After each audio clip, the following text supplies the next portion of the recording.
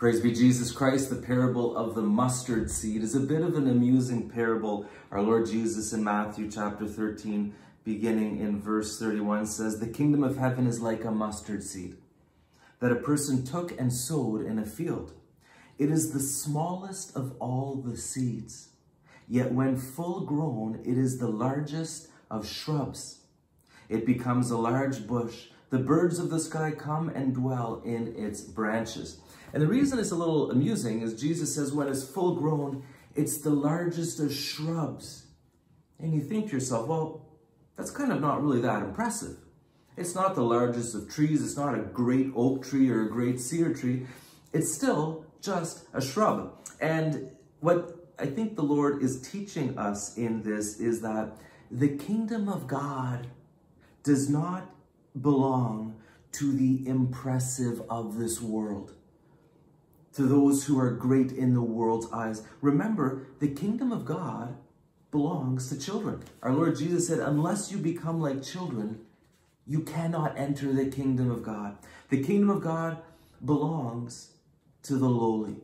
It belongs to the humble. It belongs to the poor. Blessed are the poor, for theirs is the kingdom of God. It belongs to the childlike.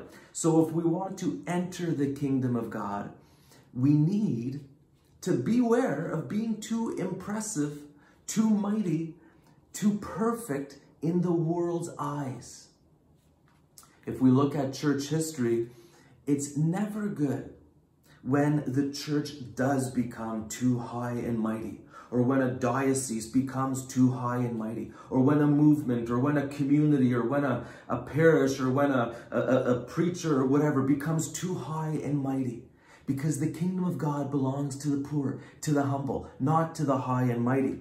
And so, as children of God who are seeking the kingdom, we need to be content with being God's poor, little, humble children.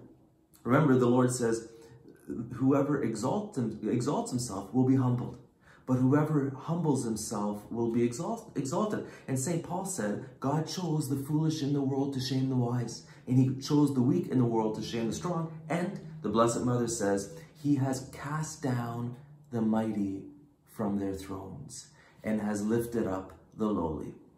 Viva Cristo!